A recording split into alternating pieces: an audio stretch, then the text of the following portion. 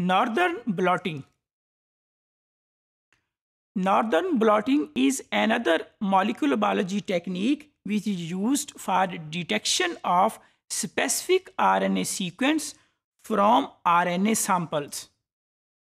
The procedure how northern blotting is performed, that is isolation of the messenger RNA, then separation of RNA according to their size on the denaturing agarose gel.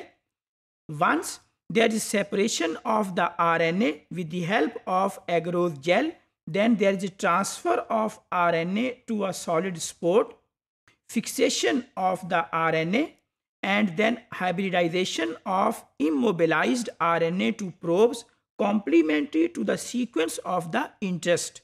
So this is a similar technique in case of northern blot, and in case of southern blot we see that the procedure in case of northern and southern is almost similar. Here we are working with the messenger RNA, but in case of southern we work with DNA.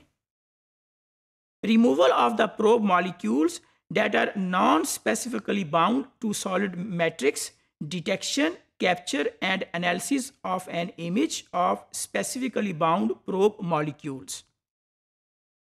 Northern blot is another molecular biology technique which is used to identify specific sequence of messenger RNA from samples of the messenger RNA.